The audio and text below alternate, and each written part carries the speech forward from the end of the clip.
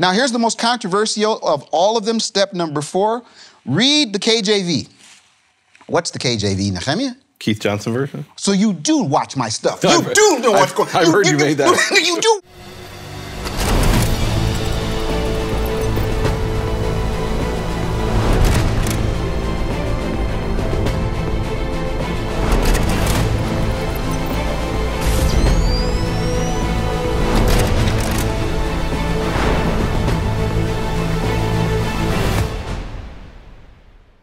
Welcome to Hebrew Gospel Pearls, episode number 31. We are studying with Dr. Nehemia Gordon, PhD from Berean. People are rolling up their sleeves, Nehemia. This is really good news. We had a couple comments, though, some people that got a little confused. They had a little bit of confusion. They wanted to, can you explain? They said, no, they explained. The question was, why would I want to become a study partner? In other words, they're asking the question, what are you guys doing behind the wall that would make me as a public person want to do that? So I want to give you first a chance to explain to our folks that have been listening for 31 episodes. They still haven't decided to go into the next section. Can you just tell them a little bit of the types of things that we'd be able to do with you as we're in the Plus episode? Well, I mean, we're continuing the conversation and we're going deeper. So, I mean, we've had episodes where we don't even get out of the first word in the public episode, and then we only get to continue the conversation really over into the Plus episode.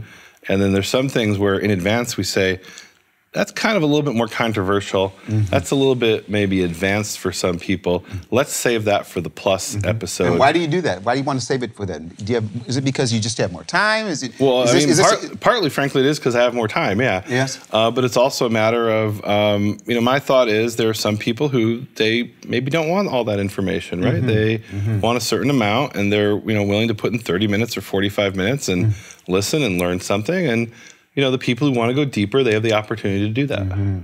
Yeah, there's a verse that I memorized. Says, now the Bereans are more noble character than the Thessalonians because they search the scriptures to see if what Nehemia said is true, or what Paul said is true. You know what I always loved about that verse about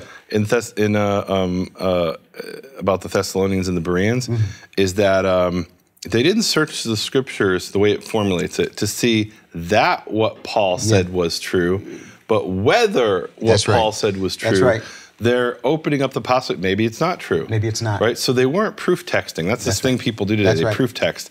We have this doctrine. Now let's find all the verses that support our doctrine. Instead of let's look at all the verses in the text and then determine what the doctrine should be. And so I love that that's the Bereans were doing. The Bereans were doing what we're doing. They were looking to find out, okay, let's look at all the text and see if this really plays out rather than proof texting to, prove what you already believe. So I want to give my reason why I think people should do it, and that is that I have been experiencing this with you since 2002. That's a lot of time. And the way that it has changed me, Nehemia, is for me to be able, I used to get so frustrated. I'd ask you a question, you'd say, well, have you searched? Hey, Nehemia, can you tell me such and such? And you'd say, well, go here. And I used to get frustrated. This was back in the day before this is the days where you had to. My wife goes through this every morning. No. We wake up in the morning and we do a Bible study. And she'll say, so here's her little notebook, a little pink notebook, and she's writing. She says, okay, so Nehemia, what's such and such? Let's see what the Tanakh says. Oh, can't you just tell me? No, let's let Yehovah tell you. And we read it in the Tanakh. And is that not what happened? she's sitting back there confirming. And it really comes from my guiding philosophy in life comes from this motto that comes from sometime around the 8th century. There was this Karaite teacher, and he lived at a time, and what I love about this is I experienced this myself. He lived at a time where he was told, you have to accept the interpretation of these great rabbis, of these great sages. It doesn't matter if you disagree, you have to accept that interpretation. I was told that. And that was the reality, that was the legal reality in his time. In my reality, it was the religious social reality, right? I mean, you could actually get executed back then if you didn't agree with that. And he came up with this motto, which was, search well in the scripture and do not blindly rely on anyone's opinion. And the point there was, it's the exact polar opposite of what the rabbinical Judaism teaches. As far as I know, it's the polar opposite of what Catholicism teaches, which is you have to obey what the Pope teaches and what the church teaches, and you have to not only obey it but believe it, or at least certain things that they teach. And here he says, no, follow what God says in Scripture. So I don't want to be that teacher who just says, I'm the Bible answer man. Mm-hmm. Here are the answers. Accept everything I say. Don't accept anything I say. Mm-hmm. Go and search it for yourself. And if I'm wrong, follow the truth. Yeah. And I do that with the audience. I do it with my own wife because she needs to see it for herself. And it's so much more powerful when she sees it for herself than, well, my husband told me this is what God says. Okay. So let me finish this part of it. Thank you, because you've walked that out, and I've applied that in my life, and people get very frustrated about it. But in our entire study process, there's a saying that, look, I need a minute for this, Nehemia. This is my first minute. Yeah. There's a saying that I'm operating by, and it was in our kitchen even as a kid. Mm-hmm. And it said, give a person a fish, they eat for a day. Teach a person to fish, and they eat for a lifetime. And we're not giving fish in this roll up the sleeve series. We're teaching people to fish. So they asked the question, what is it that you guys are doing in there? And so there are 5 things that we're doing in the preparation study guide. I want to read these 5 things.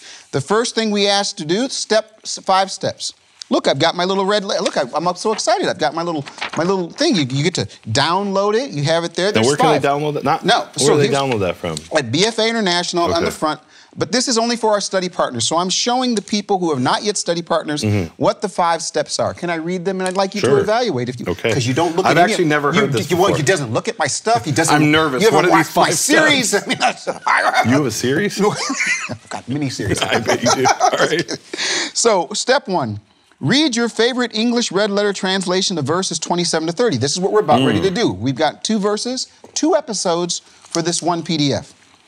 Step 1, read your favorite English red letter translation of verses 27 to 30. And then compare and contrast it with George Howard's English translation provided. Take note of the major and minor differences. Help me, Nehemia. Why is that important? That they would have English translations and then compare them to the translation of Howard. Why might that be helpful? I think it's important always to work with, unless you're reading the original text or the text of the original language. And even then, I think it's important to compare different translations because every translation is someone's interpretation. And what are the possible interpretations? That's important to know. You may read something and say, well, it's obvious it means this, and you might be right. But what are other possible ways that may be less obvious, but maybe they're true, or they're more obvious to somebody else? And so it's important to see what all the possibilities are when you read a text. Step number 2. Read through, and this is a gift. Are these the 5 smooth stones? No.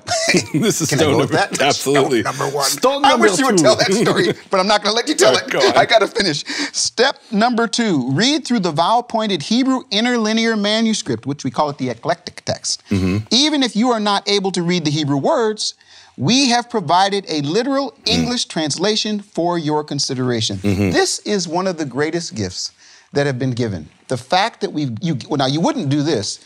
You stopped me, you said, you got to do your own translation. But as far as giving us the pointed text, it is huge. Okay, that is step number 2. Step number 3, read through what I'm calling the red alerts. Now, Nehemia doesn't know this. It's kind of a setup. I'll take one of these red alerts, and then I'll throw it to Nehemia, and he'll do the tap, tap. And so you're getting a chance to study with Nehemia. Read through the red alerts and add more meat to the matter by expanding the possible meaning of these words using your favorite Bible research tools. One of our Bible research tools is you. Okay. You are... Amen. Do you mind? Isn't that what you're saying? I'm honored. You're offering that. You're honored to be that. Okay. Now, here's the most controversial of all of them. Step number 4. Read the KJV. What's the KJV, Nehemia? Keith Johnson version. So you do watch my stuff. You do know what's going on. I've heard you made that. You do tell me you watch my stuff. No. I don't. I've heard you say that before. No. Read the Keith Johnson version and consider creating your own translation based on your encounter with the red letters. I want to say and stop for a second. That's beautiful. It's not really my translation. What it is taking all of the resources that I have, including you. Dr. Moster's looked at this. A number of people have looked at it. Study partners in the past have looked at it. And what's beautiful about that is that I feel the confidence to say, here's an option. Okay. But guess what? There is an NJV. The Nehemia Johnson version? NGV. NGV. It's not as cool as KJV, you got to admit. That's kind of hard. That is pretty cool. Okay, last thing, and the most important, back to Dr. Mark, reflect on how you might apply these red letters into your life. So, again, that's what the study guide is. For people that want to do that, you go to BFA International, Red Letter Series. Unfortunately, it was free for everybody up through episode 19. But in the Roll Up Your Sleeves series, it is now only for those people that are study partners. I would like to encourage people to become that for us, because as they do that, they're able to reap more benefits from our time together. Now, we're about to go into two verses in this episode, folks. I'm going to actually ask the editors to say it's for mature audiences. Okay. Can we get right into this? I mean, sure. Let's get right into it as we read it, as we understand it. And Verses we're going to read it in Hebrew first. Od amar lahem, shmatem ma shene'amar lakadmonim lo tin'af. He further said to them, you have heard what was said to the ancients, you shall not commit adultery. V'ani omer lachem, shekol haro'eh isha v'yachmod ota, kvar ne'ef ima b'liba. And I say to you that everyone who sees a woman and covets her has already adulterated with her in his heart. Now, the reason I said... Or in her heart. Hopefully we'll have time to get to that. Now, Nehemia, this is really a practical question. What does it mean to commit adultery? Now, you're going to say this. Here's what you're going to say. You're going to say, oh, boy, everyone knows. We've known. You're reading this. I want to ask this question right now. What does it mean? Technically. Okay. I don't mean graphically. Technically. Okay. Let's see what the Tanakh says about that. I love it. Okay. Let us open up here in the Torah. And we have, let's see, where do we have this? Leviticus 20. All right. Like, and this is a good question. Let's say we had no idea what the word adultery was. Exactly. And instead of the word adultery, we put in the word, I don't know, camel. Right. Right. Thou shalt not camel. Well, I don't know what camel means. Exactly. Okay. And can I stop you? Yeah. Unchurched. First time I read this, 14, 15 years old. You're going to laugh at this. Adultery in English. So I know what the word adult means. Thou shalt not commit. It's maybe what adults do. What adults do? Okay, go ahead.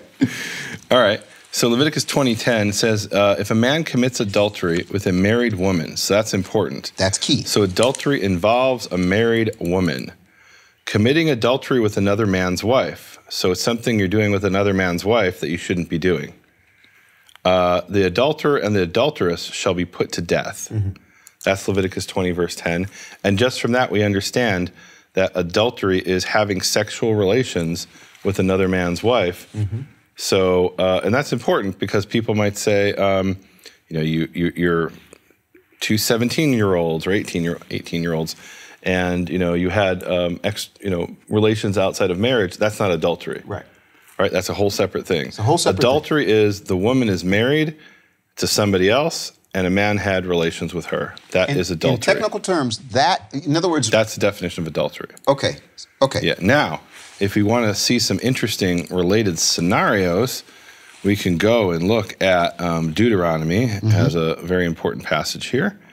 And in Deuteronomy 22 has a series of scenarios of something that isn't adultery, but it's also forbidden. You can maybe even say it's a form of adultery, although that word, I don't believe that word is used there.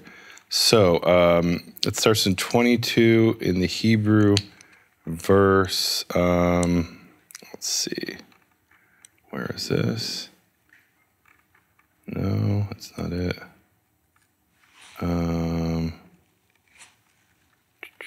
Here we go. No, that's not it. Okay. 22:22. If a man is found lying with another man's wife, and what does lying mean? They're having sex, right? Lying, that is shochev, is to lie down. That's a euphemism. Okay. What do I mean by euphemism? A euphemism is what we call in Hebrew lashon nikiyah, a clean way of saying something that is graphic. Okay. And in this case, it means they're having sex. So if a man is found having sex with a woman who is bu'ulat Baal, she's a wife of a husband, umetu gam shnehem, both of them shall die. Ha'ish hashochev im ha'isha v'ha'isha, the man who lies, who has sex with the woman and the woman, and you will remove evil from Israel. So here it leaves nothing to the imagination. It's very clear. Now we have these scenarios. That's adultery. Now we have some scenarios that are a type of adultery. Let's see. In the case of a virgin who is engaged to a man, if a man comes upon her in town and lies with her, you shall take the two of them out to the gate of that town and stone them to death. Right? So here it's a woman who's not married, but she is betrothed, right? And engaged in the Tanakh, engagement is a form of marriage, right? They haven't consummated the marriage yet, but for all other intents and purposes, she's designated to that man. The girl, because she did not cry for help in the town, and the man, because he violated another man's wife. Okay, well, that's pretty clear here. It's adultery. Thus you will sweep away evil from your midst. But if the man comes upon the engaged girl in the open country, and the man lies with her by force, only the man who lay with her shall die. So what is it saying here? It says, but you shall do nothing to the girl. It says, the girl did not incur the death penalty, for this case is like that of a man attacking another and murdering him. So what we have here is a case. The first scenario is the woman consented to have the sex, the engaged woman, and so both of them are executed. In the second scenario, even if she consented, we give her the benefit of the doubt. Really, it has to do here with burden of proof, right? They lived in a world that a woman could easily cry out and someone could come and save her. In the countryside, it doesn't matter if she cries out. There's nobody around to save her. So it comes down to, it's interesting because we have this idea in America where we've been told, always believe the woman. And here, in a sense, the principle is never believe the woman. Of course she's going to lie. She's going to be executed. Why wouldn't she lie? So in this case, you give her the benefit of the doubt because there's nothing she could have done, even if she did cry out. Right? Obviously, she may have cried out. And in the city, now we live in a city where you can cry out and it doesn't help. Right? So the modern application would be everybody lives in the countryside from the Torah perspective. Right? You could be in a crowd of people in a crowded place and get raped. And so the first scenario is consensual adultery, and the second scenario is rape. And we learned something profound here unrelated to adultery, which is that rape is tantamount to murder. Right? That's what it says. It compares. There's actually a statement in the Talmud that there's an analogy here, and the analogy came to teach us something, but we actually learned about the thing it was being compared to. The phrase is, Ba lelamed v'ninsa lamed. It came to teach, and it ended up learning. We ended up learning from it. So the verse says, where was it? Let's see. Hold on a second. I just read it. Hold on a second. The girl did not incur, this is verse 26. The girl did not incur the death penalty, for this case is like that of a man attacking another and murdering him. Right? So you don't blame a murder victim, so you don't blame a rape victim. So it came to teach us that she's the victim and you don't blame the victim. But we also learned from this that rape is analogous to murder, right? It's comparable to murder, and the victim of rape is like the victim of murder. So it's a very powerful image there. It's incredible because people take this passage, Deuteronomy 22, and they completely twist it, and they take it to mean that a woman is required to marry her rapist, which is not what it says at all. Consent is clearly the guiding principle here, and it goes over into the next passage, which we won't get to at the moment. So that's what adultery is. It's having sex consensually with a woman having sex consensually with a man who's not her husband. Now, I'm going to ask you a question. I asked Dr. Moses, when you hear this, and he says an interesting thing, but when you hear this, what do you think of? He immediately says, of course, I think of the Ten Commandments. He's teaching the Ten Commandments, right? Is there anything in this first verse? Again, he said to them, you've heard what was said to the ancient ones or to the Eastern ones or whoever we say, you shall not commit adultery. Is there anything in the phrase? Is the phrase exactly? Now, would you do us one favor, Nehemia? Would you take the words Yeshua spoke and ask even grammatically, maybe he's talking about something else. Does it match Deuteronomy? Does it match Exodus? All right. So in Deuteronomy chapter 20, verse 14, Exodus chapter, let me start over. In Exodus chapter 20, verse 14, and Deuteronomy chapter 5, verse 18, we have the same exact words verbatim, lo tin af, and you shall not commit adultery. Okay. Now, the reason that these are the exact words, correct me if I'm wrong here, let's see. Yes. These are the exact words we find. Let me look, I have here a comparison of all the manuscripts. Yes, that's what. Let me make sure that this is the same here. So now we're looking in the manuscripts, and in the manuscripts, does it have lo tin af in all of them? It has lo tin af in manuscript Z, manuscript C, manuscript N, manuscript T. The nun of tin af was eaten by worms. Okay. But other than that, it says lo tin af. Okay. Manuscript V, E, F, D, G, K, Q, W, A. All of them have the exact words in the Ten Commandments. Manuscript J, X, Y, gamma, B, L, and M. It doesn't have this passage at all, meaning it's an abbreviated text. Did you just R and H. So all of those have lo tin af, unanimously, thou shalt not murder, all the manuscripts that have this verse. Okay, so that's what I wanted to establish. There's no smoking gun about these two words. That we, for what we've, just the two words themselves. It's a direct quotation from the Ten Commandments, letter by letter. Okay, awesome. It's not a paraphrase, it's a direct quotation. Okay. Lo tin af, thou shalt not commit adultery. So if you don't learn anything else, and you say, I don't want any more, we do know technically what it means. About this particular And we have a very graphic description of it in Deuteronomy and maybe a little bit less so in Leviticus. You know, we're going to go to the plus section now. Oh, my goodness. Before we get to the plus section, can I tell people about, there's something from history, and we'll throw it up here on the screen. What we have here is called the, I forget what it's called. It's called something like the Iniquitous Bible. Oh, it's called the Wicked Bible. Because there was a printer's error.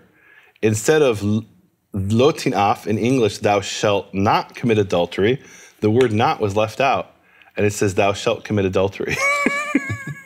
Talk about errors of transcription. Errors of transcription, and when was that, Nehemia? Some years ago? Yeah, in the early days of printing. Yeah, the early days of printing. Or the early days of the English translation, really. Now, we're going to get down into the nitty-gritty because Yeshua does something I think is pretty controversial. In the next part, I think most people would even say this, and maybe he didn't know what he's talking about. They'd say he didn't know what he's talking about. It's just not human nature. But when we get into the detail of what he says, language, history, and context, it jumps off the page. So, are you ready to jump into that? I'm ready. What I'm excited about here is I think a lot of Christians take this passage, this series of statements where we have these contrasts. You have heard it said, but I say. You have heard it said, but I say. You have heard it said, but I say. And they say, well, now Jesus came to bring a new Torah, new law. That's right. There's the law of Moses and there's the law of Christ. And the law of Christ is more spiritual. It's more emotional. It's more in your heart, less to do with your actions. We're going to see if that's the case.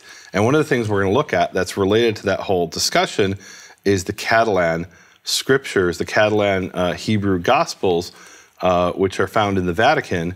Dr. Miles Jones has talked about them. We're going to look at this specific passage, and we're going to see something that is just like mind-blowing, I think, that really brings a contrast when you compare it to Shem Tov's Hebrew Matthew to say, okay, what is Yeshua saying here?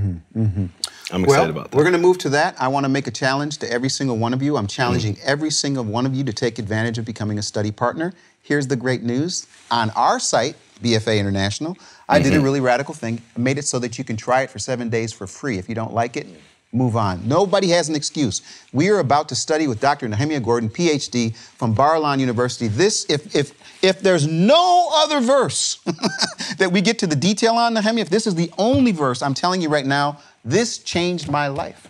And I want to tell you, it was because years ago, we were looking at this, and I didn't know if Yeshua knew what he was talking about there, but I think he did, and I think you should get a chance to hear language, history, and context. So can we move to Plus BFA International? You become a premium member, and you have access to everything. Say everything. Everything. Especially the Plus. Can we pray?